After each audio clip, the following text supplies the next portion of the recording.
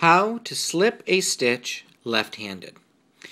In our instructions, when we knit, we will sometimes see slip next stitch or slip a stitch.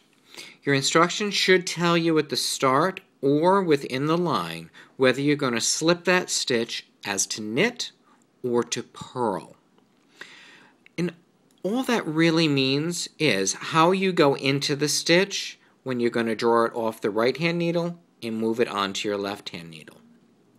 To slip a stitch to knit, all you would do is enter the stitch as if you were going to make a knit stitch, and then slide it off onto your left-hand needle.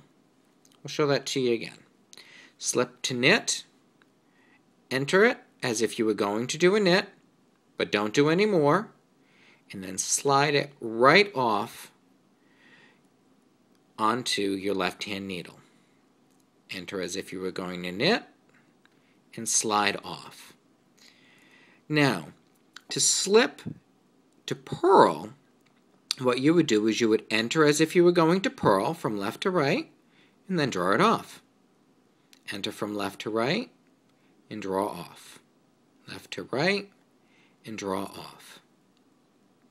And that's all there is to passing a stitch.